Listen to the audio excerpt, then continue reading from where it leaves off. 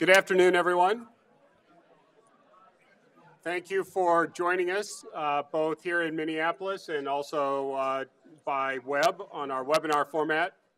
Today we're going to be talking about reducing risk in the Internet of Things. I'm Chip Magid. I'm a co-chair of Dorsey's Product Liability Practice Group, and I am very privileged to have as my co-presenter today Mike Rossman of Accenture. Mike is Managing Director at Accenture's Global Cybersecurity Strategy Practice. Both inside industry and as a consultant, he has worked with a variety of Fortune 500 companies, as well as the U.S. intelligence services and the Department of Defense. He focuses in cybersecurity risk management and systems development and operations with a particular focus on energy, the energy utility, technology, manufacturing, and financial services sectors. So welcome, Mike, to Dorsey & Whitney, and thanks for presenting today. Thank you. The Internet of Things is a somewhat awkward title, but what we're talking about, and that is the common lexicon, are the millions and in fact billions of devices that are all connected to each other through the internet. There are approximately 6.4 billion devices, that's billion with a B, devices this year that are connected to each other in some way. That's expected to grow to 20.8 billion by 2020. And if you do the math, and I can't do it in my head, so I had to read this, but that means 5.5 million new devices are being added every day. So that's a lot of devices. And what does that mean? Mike, you want to talk about exactly what the Internet of Things is? Okay. The Internet of Things applies both at an industrial level to businesses and also to products and things which enter your home life, your personal life as well. Everything from public sector, there's actually in the design process in several places across the globe, the smart city, much like you might have seen in a movie, the management of security systems, traffic control, and lighting control from a central point. In automotive, and we'll be talking a bit about some of the impacts that have been seen there, the application of connectivity and being able to interact more personally with the driver and those in the car, including for safety and also for entertainment services and for efficiency. In manufacturing, there's been an explosion of the Internet of Things by applying smarts up at the factory assembly line and at the manufacturing lines through control systems. And again, we'll talk a bit about where we've actually witnessed intrusions, exploits, and devastating attacks in those areas that have already been seen. In healthcare, the concern about what happens when you have remote monitoring of patients and systems in a hospital, or whether it's remote control of medical devices and wearables that are on individuals as they go about their daily life. And also the exchange of personal information that comes streaming from those devices to back-end systems which accumulate huge stores of data about individuals. Imagine in aviation with remote access to an engine, if not during flight, prior to flight, being able to inject into a control module a piece of malware that would cause the engine to malfunction mid-flight because now it's interconnected to a maintenance organization and a maintenance facility. In utilities, and you may have seen more of this over the air and in the news, and also there have been in front of Congress a number of hearings, is the application of technology all the way up into your home, your smart meter, and taking it all the way back through the grid to power generation and the switching and control of power around the country. And we'll talk a bit about some things that have been witnessed there in terms of exploitations and impacts to power generation, power distribution. Go ahead. The smart home, we're now building appliances, and some of you may have seen it going to your Best Buy. Your refrigerator is connected to the Wi-Fi network. And entertainment systems now on the same Wi-Fi network. And we'll talk about the fact that a number of other critical pieces of computer gear, smartphones, are also on the same Wi-Fi network, interconnected, computerized, able to be attacked. So you touched, Mike, on a couple of vulnerabilities Shall we start with the industrial sector? Okay. Would you like me to play the video? Yes. You want to tell everyone what it is before they get to see it? Okay. Or while we're playing it? Here we go. So what we're looking at now is a test that was done several years ago to demonstrate the ability of translating an attack in cyberspace to an attack in physical space. And this was staged at the Idaho National Labs in the Department of Energy runs. And what that is an excerpt from the destruction of a fairly large-sized generator, the type that would power like a large hospital campus, even a small suburb. And by sending a series of control commands from through its network computer connection, they were able to cause the internal destruction of the power generator. And then we recently had an event in the news with Ukraine's power grid being brought down. Okay. And I'm going to touch on this a bit more later, but not that long ago in December, as part of the political interactions between us and another Eastern European nation, the Ukrainian power grid, a large portion of several provinces was taken offline, 60 substations disabled, and I'm going to talk a little bit more about that in depth in a moment. All right. This is an excerpt from testimony that was given by the Director of National Intelligence last month before the Senate. And this, of course, is the published version of it, and this is taken right from the published remarks. And you can see that one of the top security threats identified by the Director of National Intelligence is the Internet of Things and smart devices. And if you look at the second sentence, he says the security industry analysts have demonstrated that many of these new systems can threaten data privacy, data integrity, or continuity of services. And continuity of services is a euphemism for shutting down the power grid, shutting down a water utility, shutting down a hospital system, shutting down a plant, shutting down the banking system, all threats that have been brought to light by the intelligence community. You may recognize this gentleman, former Vice President Dick Cheney, and why do we have Dick Cheney here? As many of you know, the former Vice President suffers from heart ailments and had a pacemaker installed in 2007. And as part of that, after a risk assessment, all of the interconnected features that would read the pacemaker and read data from the pacemaker were disabled because of the threat that terrorists could send a communication to the pacemaker and cause his heart to fail. It sounds like science fiction, but it turns out that this is a real-life concern. You're now looking at a hospital infusion pump. This is a particular pump that was manufactured by Hespera, and it's no longer sold. But independent security researchers in the Food and Drug Administration did some tests and demonstrated that this particular model had a number of cyber vulnerabilities that would allow someone to take control of it, change the dosages. Obviously, if you're infusing a patient with medicine that's needed, that could have severe consequences. The same researchers in the FDA also determined that it could be used in a different way because it was connected, and this device was designed to be connected either through the wire or wirelessly to the hospital's information system. You know, information about patient needs, dosages, what kind of medication was needed and when is all interconnected, and the same vulnerability that would allow someone to go in and do damage to an individual patient could also be used in reverse to become kind of the root of a botnet and take over the hospital systems.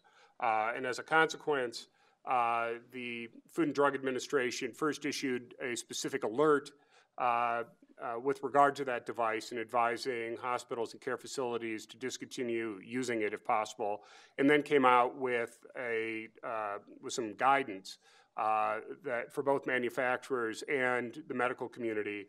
This was the middle of last year, talking about the potential vulnerabilities. And just to inject a bit of what reality might be for this. Inject, that's a good term when we're talking about an infusion pump. In an era where, for example, we're seeing ransomware And for those of you who don't know, ransomware is an attack. Someone gets inside of your enterprise network, and it encrypts your systems, your data, so you no longer can use any of the information assets, any of the technology. And ransomware has been detected not only on offshore platforms recently and different kinds of industrial sites, but ransomware was also directed at hospitals. I think that would be far more effective to try and attack where you threaten to damage or take offline or cause harm to patients with an attack and extort money that way, as opposed to ransomware, because you might have, for example, backups of your system.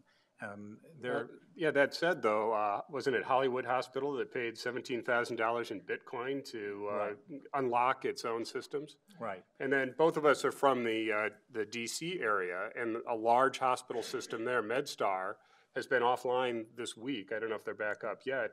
And as far as I know, it wasn't ransomware, but just showing how prevalent these interconnected devices are.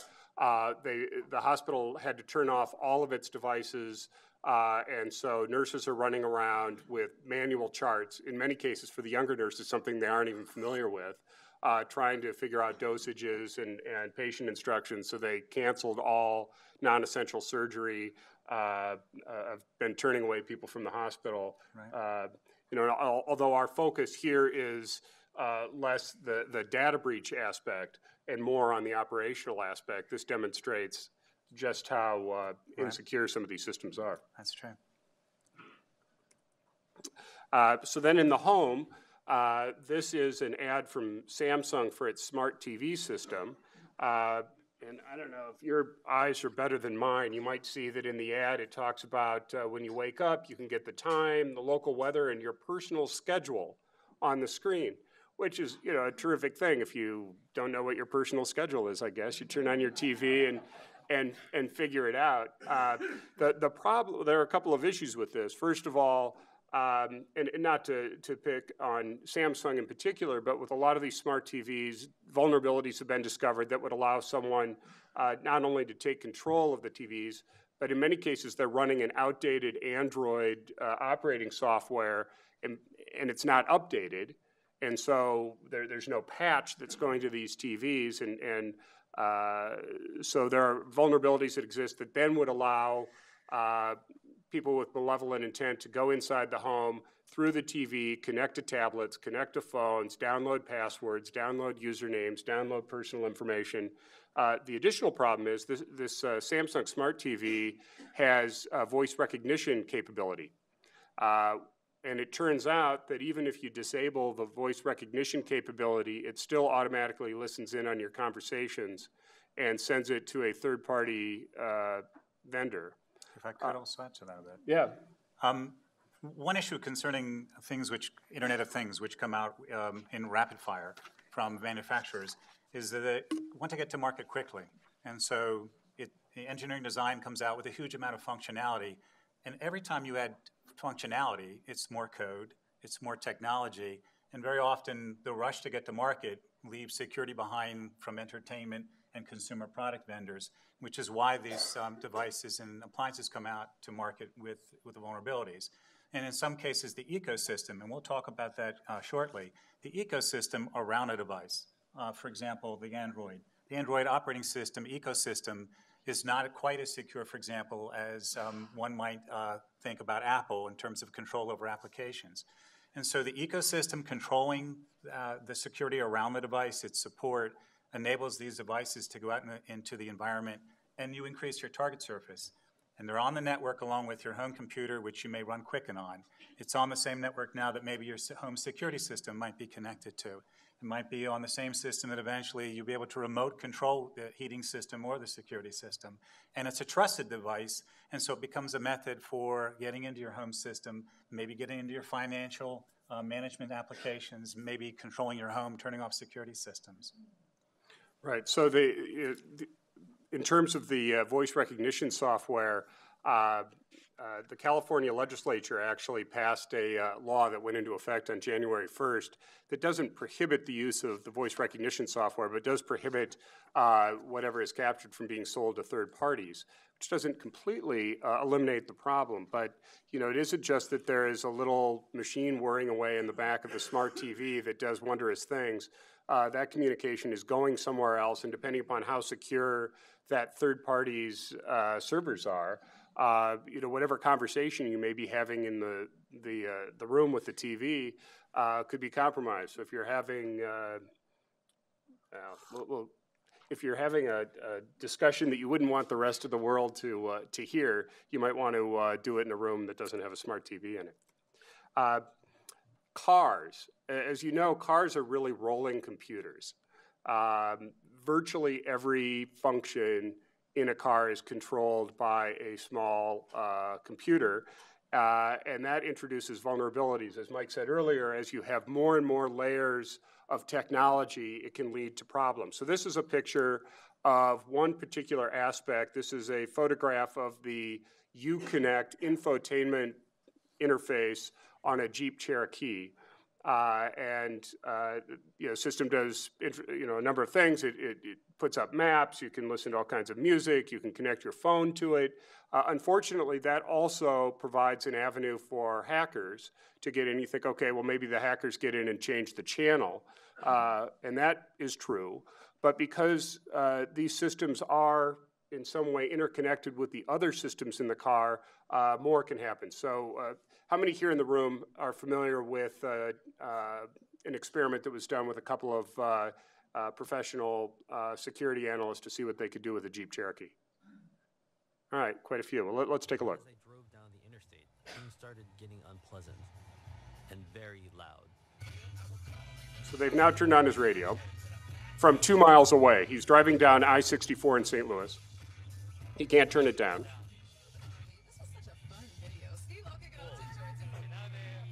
Now they've turned on his windshield wipers and the fluid.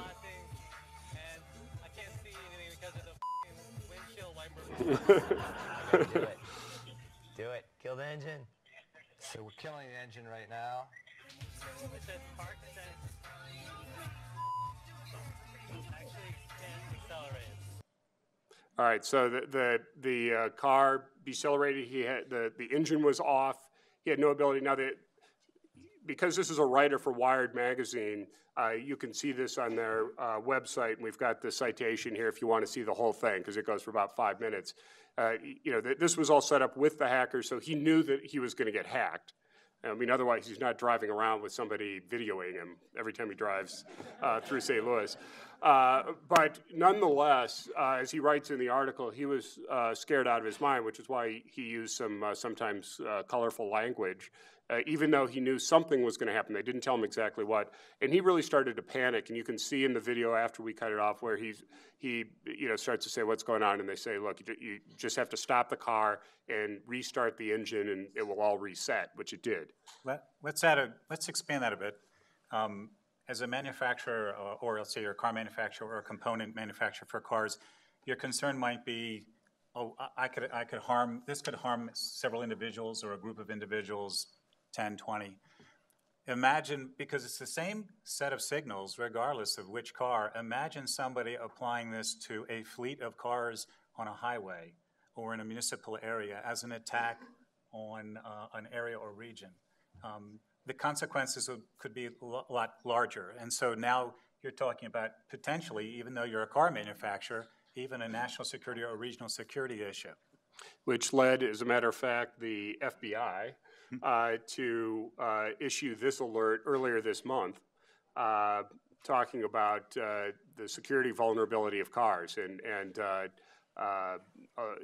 bringing, unfortunately, the announcement didn't exactly say here's how to solve the problem, but it did say, particularly if you're using third-party aftermarket products on your car, alerting auto manufacturers they really need to take a look, and consumers to pay attention to what's going on. you know, the list goes on, and I'm sure you didn't come today both for the lunch and or only for the lunch, and to hear us just talk about the problems. You want solutions, and we're going to talk about that, and that's where Mike's expertise comes in particularly handy. But there have been a number of other instances, and these are not in the industrial sector. Mike's going to talk in a moment about the attacks that have actually occurred, have been either thwarted by the intelligence community or have created damage. But in things that you might find in your home, one thing I didn't put on here is the TrendNet camera, which is a camera that was used for baby monitoring, or the so-called nanny cam. People would have it in their house. It turned out that it had all kinds of vulnerabilities that would allow somebody outside the home to take control and download and stream the images. You know, now for some people, that was just whatever strange thrill they got from watching people put their baby to sleep. But you know, beyond that, it obviously creates problems. If you know when somebody is home or when they're not, you might as well put a sign in front of your house that says, you know, prime burglar hours. And so the Federal Trade Commission actually brought in action against TrendNet and got them to pull the product and re-engineer it. Nest thermostats. Now, you know, this is one of the most high-tech devices. Google bought Nest recently, and a couple of things have emerged. I mean, one, in December of last year, it turned out that when Nest downloaded supposedly a software upgrade, it had the opposite effect, and it turned off most of the devices in December, which is a problem. So a lot of people woke up and found that their homes were cold. And the problem at that point kind of ended there, but the same vulnerability and the same, you know, ability to direct the device could be put to more nefarious uses. Security researchers a couple of years ago, or maybe it was, I guess it was in the middle of last year, released a report that said that Nest devices were vulnerable if someone had physical access to them for 15 seconds. So this can't, so far they haven't figured out a way to jailbreak them remotely. But if someone had access to them for 15 seconds, they could put a USB port in, download software that would then allow the Nest thermostat to take control of every other device, refrigerator, TV, personal computer, whatever else was connected to the Wi-Fi within the home. And, you know, so the two problems, you say, well, don't let anyone in your house. But you think of, you know, you have somebody coming in to do a repair person, or people who buy secondhand products on eBay or Craigslist. Don't buy a thermostat that isn't new, okay? Because it could cause a lot of problems. And then, of course, everybody's favorite, the Hello Barbie talking doll. I'm not really familiar with the product, but apparently there's an internet-connected version that allows children to talk and have Barbie talk back, and it goes to some kind of a server.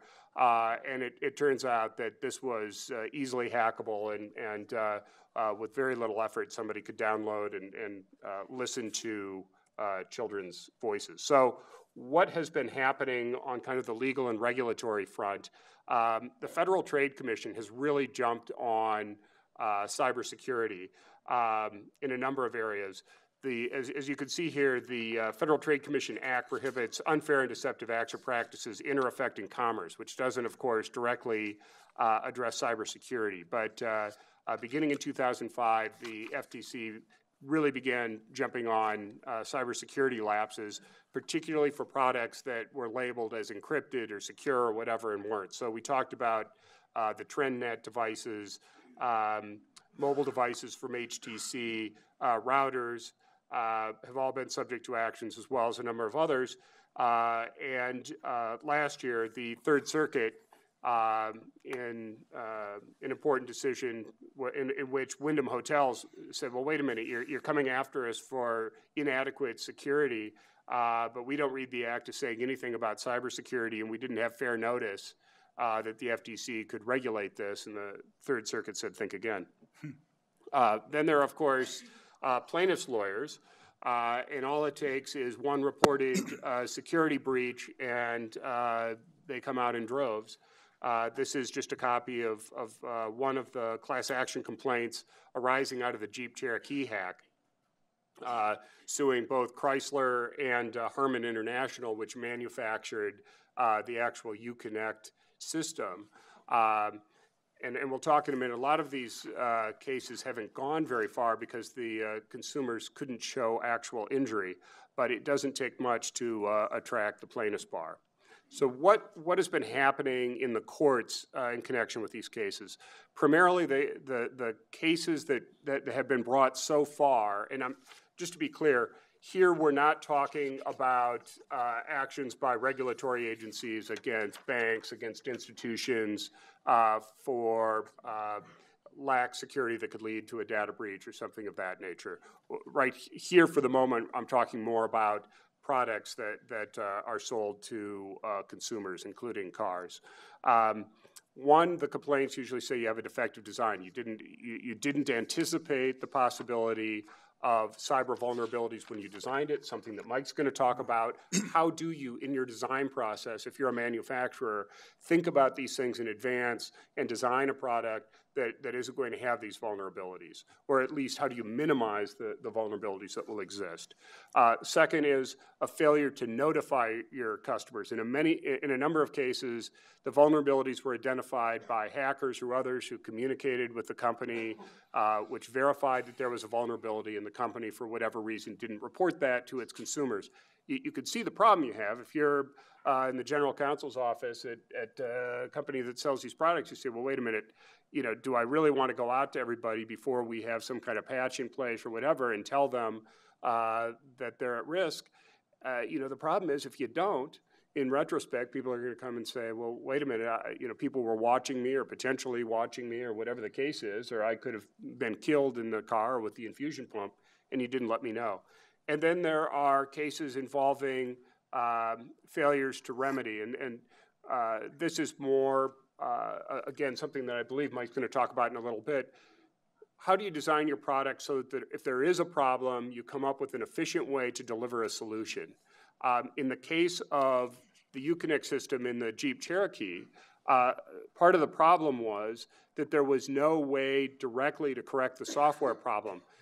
People either had to go into a service center or have mailed to them a thumb drive in which they could import a software upgrade. By contrast, when a cyber vulnerability was discovered in the Tesla Model S, Tesla downloaded the patch wirelessly almost immediately. Now that, as I'm sure Mike will talk about, the ability to download stuff also creates a potential path.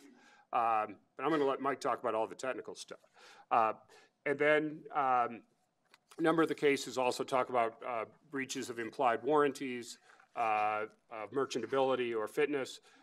We're not going to talk here about invasion of privacy, but my partner Jamie Nafziger, who's right over here, wave Jamie, has spoken and written extensively about this, and if that's of interest, I commend Jamie's work to you. Fraud cases in which it's claimed that cyber vulnerabilities were not shared with the public. And then you get into the question of damages, and in just a moment I'll tell you how this works. Obviously, if some cyber vulnerability leads to your plant being blown up or you have to get rid of all your infusion pumps, you probably have pretty direct damages. Loss of sales probably gets into more consequentials. And the big ticket right now, because this is an area of law that is not well developed, I mean, we are at the very early stages of this, is loss of value. What do I mean by that? A lot of the claims that have been brought, particularly against car manufacturers, say, I saw something on TV or I read it in the newspaper that my car can get hacked. I'm fearful that I'm going to be run off the road or someone's going to take control of the steering. And if the question is, okay, well, how are you harmed? The courts have said, just reading this, if no one's actually been hacked, this is just demonstration, you don't have a remedy. On the other hand, the courts have said prospectively, if you can demonstrate that the value of the car or the resale value of your equipment is diminished, then you do potentially have a claim. If I could add a little more. Of course, people don't want to hear me anymore. They want to hear you. Often because of working with clients on cybersecurity issues, we talk about risk and impact to the firm itself. These are, in fact, damages and impacts to those who are consumers or users of a company's service or product. But we also need to take into account the impact on the firm itself. Reputation damage, having regulators now sending a team of 50 individuals to your site and you spending the next 3 years hundreds and maybe in tens or hundreds of millions of dollars even to respond to regulators. In addition to that, requirements for spending millions on updating our cybersecurity program. Not to mention, of course, people won't buy your products. I don't buy certain cars because I don't think they're reliable after reading about their history and their reliability over the last several years or decade. And so there's also, of course, the damage to your own firm itself in the area of financial, sales, reputation, regulatory as well. Absolutely. So here, without spending too much more time, these are some cases you might want to keep in mind or keep this slide in your desk drawer in case someone decides to sue you. But these cases all talk about the need to show injury in fact. And so far, a lot of the cases involving Internet of Things vulnerabilities have foundered on the fact that the plaintiffs could not establish a real injury. But particularly in the Toyota case that I mentioned there from last November, the judge made clear that it would be a different case if the plaintiffs could show that the Blue Book value of their car went down because of the vulnerability. So what are some of the legal questions yet to be answered? And then I promise we're going to turn from the problem guy to the solution guy. One is the interplay between tort law and the law governing licenses, because when you're dealing with a rolling computer or equipment that is largely software, much of this is covered by software that has some kind of click-wrap license that you may not even have been aware of that purports to limit your remedies. So, for instance, in the Uconnect system, now this isn't harming the hardware manufacturer, but this is Sprint, which actually provides a service. This is just the first of many pages, if you were to actually print it out, of their terms of service. And you can see that they say, well, any dispute is going to go to mandatory arbitration. You waive your jury rights. You don't get to bring a class action. And then elsewhere there, of course, is a waiver of any consequential damages, et cetera. And there's an interesting question when you get into a product that causes a problem, either physical harm or to your person as opposed to property. What is the interplay? Probably in a personal injury case, no one's going to pay a lot of attention to the software licenses. If it's a purely economic damage, it may be a different story. And again, this is something to keep an eye on. It hasn't been fully determined. The other issue is insurance coverage. As many of you know, there are companies out there that write specific cyber coverage, but that doesn't necessarily mean that you're going to be covered for cyber vulnerabilities, particularly if you're not going to follow Mike's advice and be first in class. As an example, the Cottage Health System, which is a small hospital group in Southern California, had a data breach and paid out, I think it was $4.1 million. It turned to its insurer, which was an AIG affiliate, and AIG turned around and brought a declaratory judgment action saying we don't have to cover you because of an exclusion in their policy, which apparently is fairly common in cyber policies that excluded coverage for, quote, failure to follow minimum required practices. So, you think you've got cyber coverage, and then post facto, your insurer says, well, nice try, but we're not covering you because you didn't follow minimum required practices. Now, there's no definition of a minimum required practice, so that's where lawyers get to come in and fight about it, I presume. From experience in filling out the cybersecurity portion of various corporate liability insurance renewals and applications, I can attest, that's probably not the right word I should use with a lawyer, but I can attest, not to worry. I can attest to the fact that the questions that are asked are pretty simple, pretty primitive. Do you have a policy? Do you have an organization? It doesn't force the individual responding to actually do any sort of assessment on the capabilities of the organization. For example, you might, is the organization compliant with a national standard for cybersecurity management? There's an ISO standard 27000 and a series of related standards that go with that is also a U.S. NIST set of standards for cybersecurity. Or, another recommendation might be to prepare yourself for the event that one day you do have to have the insurance company cover you, and you want to ensure your program is appropriate, is to have an assessment done, not just necessarily against a set of standards, but against best practices by a good organization that can actually determine if your program is organized right, if it's run right, if it's integrated into the design and operation areas in an adequate way to protect when you manufacture products as well as deliver services for them. And so that's an area that, just to highlight, to be concerned with the simplicity and ease of answering these versus how much of a dentist drilling you'll get if something occurs to examine your cybersecurity program. So terrific segue, Mike. Well set up. We're now going to turn to what you need to be doing or what your companies need to be doing to develop a culture that emphasizes cybersecurity, that assesses vulnerabilities, that follows best practices, that will make sure that this exclusion doesn't apply. Mike, I'll turn it over to you.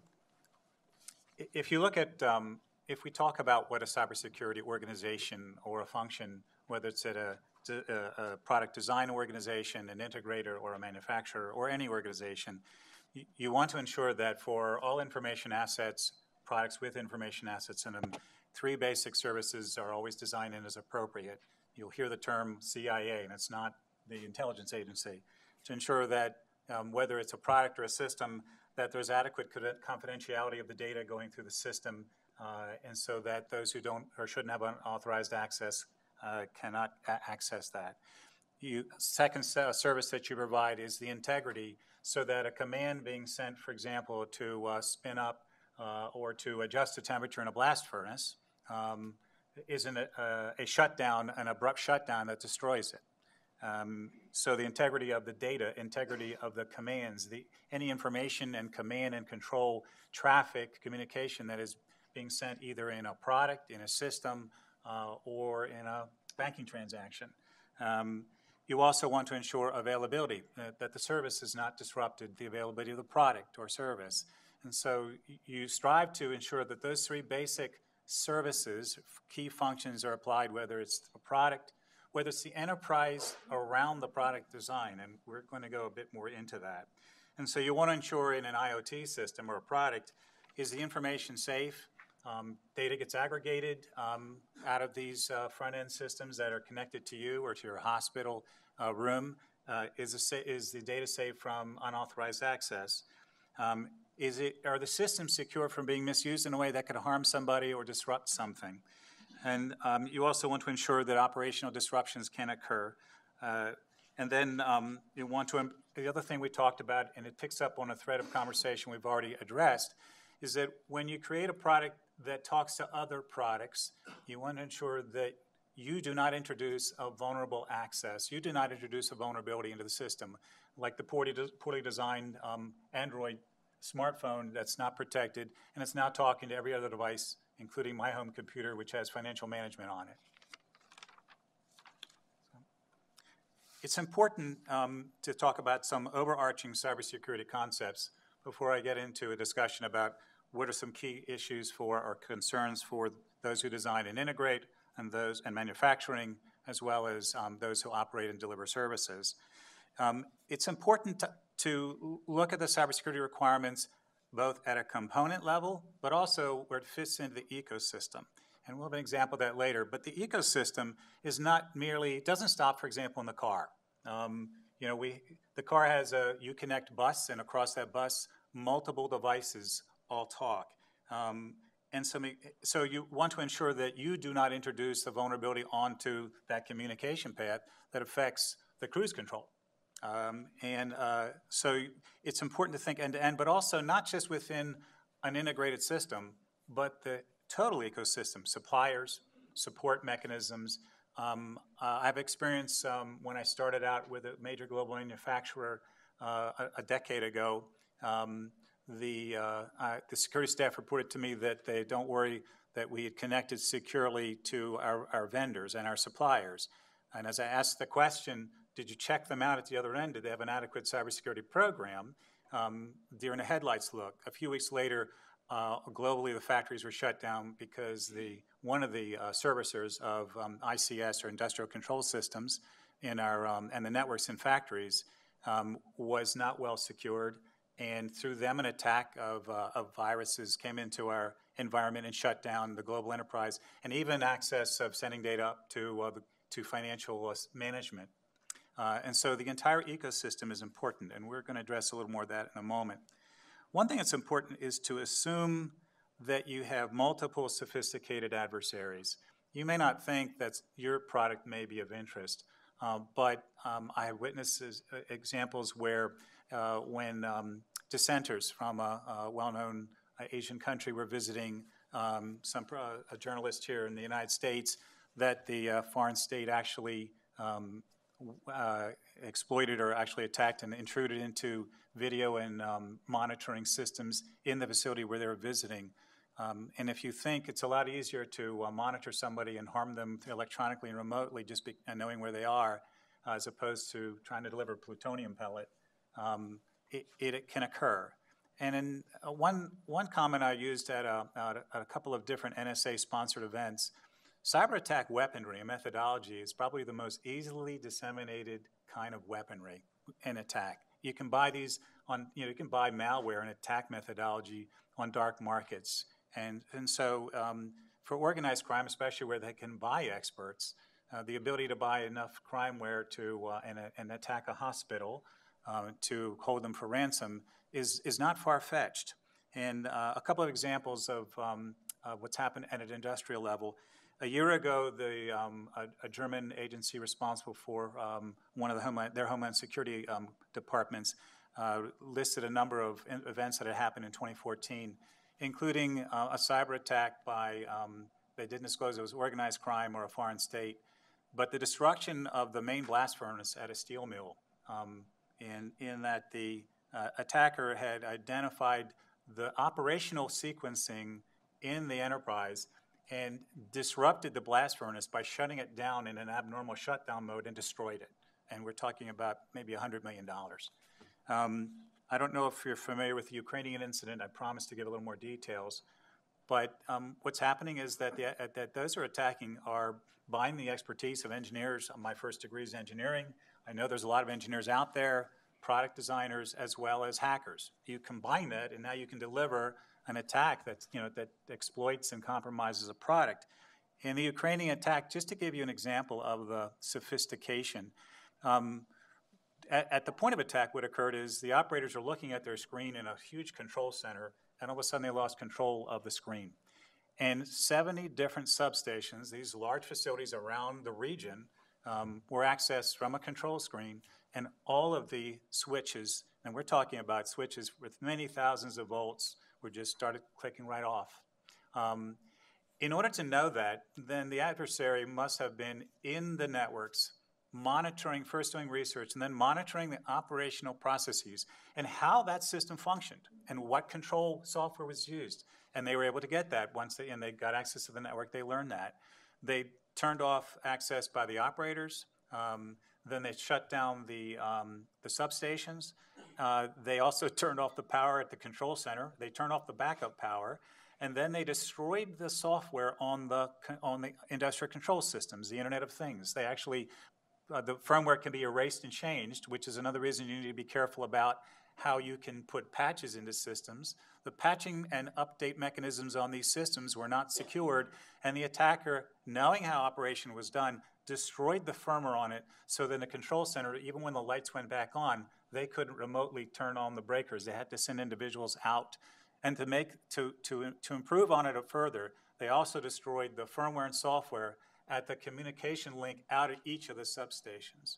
And that's the type of adversary you'll face. Some of you may not be within industrial control, but once knowledge about how a smart TV works or something else, that gets disseminated, and those methodologies don't have to be recreated by someone with a lot of operational smarts.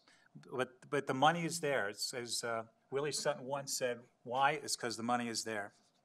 So to move on, it's important to integrate security into your design and integration operations, not merely as some thoughts where you tell engineers to add it, but to build teams that actually apply security during the design. Another concept to understand is that reliability, engineering reliability, is not equal to being cyber secure.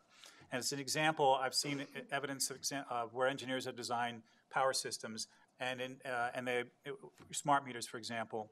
I asked, for example, if you were to send out a sequence to all of the smart meters in a region. Maryland, for example, has 2 million smart meters, and you shut them all off and on at the same time, the power surge might blow out parts of the distribution channels throughout the entire region. Well, we have software. We have a software module that sequences to make sure that the commands cannot be sent out all at once. And I said, what do you think the very first thing that the attacker will compromise? It's your reliability software, your safety mechanisms. And so engineers don't necessarily think in terms of reliability. The other thing is compliance doesn't equal security. You know that, for example, Target was compliant with the data standards for securing transactions. They are typically a minimal set of requirements, and it's important that you maintain a cybersecurity organization that analyzes risks, make sure that when designing is done, it's integrated into the design process, and also that you protect the enterprise around engineering and around operations so that even if the engineers are thinking about it, the results, what they produce to the designs and so on aren't compromised without even them knowing it. So if we're talking about considerations for design and integration, again, we're going to talk about some things to design in and how you design, but I want to reemphasize it's also about process and building the right resources in the team and the program around it, because even if you design a secure product, as an example, manufacturers of IoT, Internet of Things controllers, industrial control systems that control everything from foundries to pumps at a hospital to utilities, they themselves have actually been attacked. And after the design was done, attackers have injected code because the company itself didn't protect the environment in which the products are being designed. And we're going to talk about that, what needs to be designed in the product, but also how do you also need to make sure that the environment in which products are designed and operated is also secure. And so there needs to be a necessity for integrating into your design processes, whether it's the firmware, whether it's the hardware, and whether it's the interfaces between components, like the entertainment module and the navigation system on a bus in a car, that each of these areas you've built in cybersecurity expertise, thinking about, as you note on the next bullet, threat modeling. Who would attack it, how? What are the vulnerabilities in the components? What are the vulnerabilities in the system? And helping engineers understand how to design support to that. So integrated security and design teams include threat modeling to set security requirements for the design. Assume each system component can be compromised. It's called layering your defense. On the one hand, you want to ensure that everything in your system authenticates to each other. If you don't want, for example, the system for controlling the cruise control, you want to make sure that whatever's talking to engine control module is the internal cruise control module. And so they talk and authenticate to each other automatically, program to program. You want to make sure it's not a piece of malware that's been injected in the system and it's talking and forging the relationship from the cruise control to the engine control to make it go faster or shut down. So assume that components in your systems, each one of which may be compromised, and also create resilience around each module. When it receives instructions that it's actually designed in that you check the information and instructions it received. So each component on its own can not only validate its interaction with others, but also can provide alarming and alerting, automatic alarming and alerting that can be rolled up to some sort of system that logs those results. You also to ensure that you apply concepts of encryption so that when those commands and authentication between modules occur, encryption not only keeps things confidential, encryption also ensures that the commands themselves have integrity. You have to have encryption keys to open up a command link, and if you are encrypted, then you can't insert your own instruction to compromise the system. So you want to ensure there's integrity of command and control and the data that's flowing across links or between system components with encryption. You also want to ensure that your data at rest, your data in transit in the systems, or being sent to back-end systems where big data farms are assembling private information about individuals, maybe off of a hospital database. Ensure apply encryption for at rest or when it's being transited for sensitive data. You also, as I mentioned, want to build in the ability to alert from the module level as well as the system level. And so you have the ability to start rolling up, and execute, something happened that wasn't abnormal, and I'm going to alert the system or the individual on the screen or in an operational, perhaps sending the signal back to a service monitoring, a monitoring service for a heart monitor. Something abnormal happened. This could be operational, but it could also be a security issue. Moreover, you want to have pen testing done. You may have heard the term penetration testing. You also need to do it on modules. And one example I can give you is I've been responsible for a couple of regional smart meter installations. One of the things we wanted to validate is from the vendor of the smart meter, have you done a pen test and a thorough analysis of vulnerabilities on your smart meter?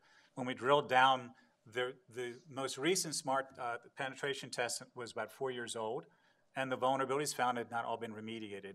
And by then, the system has actually had gone through several revisions, probably more vulnerabilities introduced. And so you want to ensure you have an up-to-date pen test and assessment of your products and your system to ensure that you've caught the vulnerabilities that may have gotten their way through the design cycle, or perhaps because vulnerabilities are discovered every day, they weren't understood or known at the time of design. And so pen testing on a regular basis, especially with new releases, is critical. In terms of manufacturing, one of the things that's critical is managing your supply chain. Often I'm in working with various companies, one of the issues I see where there's a gap, and if you recall, I think one example might be with Target, service providers, vendors, suppliers, there needs to be a rigorous program that identifies from the beginning of a procurement cycle through production and offboarding, that you identify selection criteria, you validate that, and these include like they have an adequate cybersecurity program. If they design things for you, they have an adequate secure design process, that their entire process for managing security for the product or component they provide you, as well as the environment in which they do that is secure. And it goes on in terms of procurement cycle to ensure that goes in contracts, statements of work, that you include in there the ability to oversee and validate during production and during your relationship with the firm, that they adhere to those obligations, and that you even have a method for offboarding them and ensuring that is done in a secure way. And that can be with vendors and suppliers of components, of services, anything that connects to your enterprise or provides you something that goes into your product. This also applies to your business partners, not just your suppliers and vendors. Your bank, for example, to which you do financial transactions. You also should ensure, as a manufacturer and a supplier, that at key points along the production chain, you apply testing and sampling of the product to make sure they've not been compromised. You could, for example, send out a design for a new chip or a component to a manufacturer in the Far East, and when it comes back, for all you know, the design files themselves may have been modified and malware injected into that, and the components are coming back to you from that manufacturer, now with malware and a command and control. And I think we will wrap up, at least my part on this, on the discussion of the entire enterprise program. As I mentioned, it's important not just to think about designing the product with security, but whether you're a designer, an integrator, a manufacturer, or a provider of service, you need to think holistically of delivering an entire program. And this includes looking, and these services or functional areas are critical whether you're looking at your enterprise, the enterprise in which you're designing a product, supporting a product, as well as the product itself. And as an example, establishing the formal function for patching, vulnerability management and patching. So within your enterprise, you want to make sure that the systems on which engineers design products is secure, and it's updated, and it's tracked for new vulnerabilities and immediately or in a reasonable time patched. You also want to have a process where you can apply these processes themselves, patching, for example, to the products themselves in a secure and automated fashion. And I gave the example before about the SCADA system. So it's important to have a cybersecurity program, deliver these key functions, and also look at the identified other functions in the company that the cybersecurity program needs to work with. If we're talking about supply chain management, then you need to have a supply chain process which ties back to the cybersecurity individuals for the procurement. If we're talking about risk management over partners, you want to ensure that the company's risk organization interacts with the cybersecurity organization. You want to ensure, for example, that an example I can provide you is once I found vulnerabilities on a design station engineers used because it was an outdated, obsolete design station with Windows 98 in it, and it wasn't that long ago, and it couldn't be maintained for secure. So maintaining the technology itself up to date so that it can be patched. So it's important to look at your program and ensure that there's a program itself, a series of functions, an organization to support it, the right resources, the right maturity, both for inward facing into your enterprise as well as applying this to the product delivery itself. All right, and you have a case study in the materials for everyone, and I don't know if you want to give a 2-minute thumbnail of that or not. Let's just touch on the first one, the connected vehicle ecosystem. Right. Just to highlight the fact, this is a case study. We'll just touch on it briefly. It's included in the material. Again, identify the entire ecosystem and the vehicle itself. And in the future, that ecosystem will be the highway. It'll be automated, traffic control, toll control. It'll be the support mechanisms at the dealer for service. And so you need to think through the entire system, especially if you're Ford or GM, in terms of identifying ways to secure throughout and whichever use case, or however the car is used or accessed or supported. Let's go to the next one. And as we talked before, if you look at that system and all the components that go into it, this is a bit of a breakdown. It tells you, this kind of identifies what are all the different things that can be affected because they're interconnected in the car. Transmission, brakes, safety mechanisms, entertainment mechanisms, and again, the rest of the ecosystem. Let's go to slide 31. Which is 31. There we go. One more. I'm only going to touch upon this. We talked about a vulnerability or threat assessment. It's important to start to think about identifying the vulnerabilities that can occur, and then how do you address them with security in the design and in operations. You can read that more at your leisure. Great. And then lastly, if we talk about an entire security program, let's go to slide 35. There's that one. Start thinking about constructing a cybersecurity program across the ecosystem, or at least you're part of it, and to conceptualize how you fit in the ecosystem if you're a supplier, a servicer, or the manufacturer itself. Great. I hope that we've been able to give you at least an overview in the hour that we've been together of some of the issues that are arising. As you can see, the Internet of Things provides a lot of opportunities in commerce, a lot of great technologies, but it also creates some real vulnerabilities. And the law is kind of behind the curve on this. But as Mike referenced, I mean, this involves how you draft your contracts with your suppliers, as well as what you're actually doing to oversee it. Licensing is obviously an issue. You need to know what's going on from that standpoint. And you really do need to be up on this and be best of class from a liability standpoint, not only because of the damage to your business, your reputation, but also the legal consequences in a lawsuit. So we're right at the top of the hour. Mike and I will stick around. If people in the audience here have questions, we're happy to answer them. If you're online, you can send a message to Dorsey at dorsey.com, and we'll get those messages and get back to you and try to answer those as well. Thank you, everyone, for attending.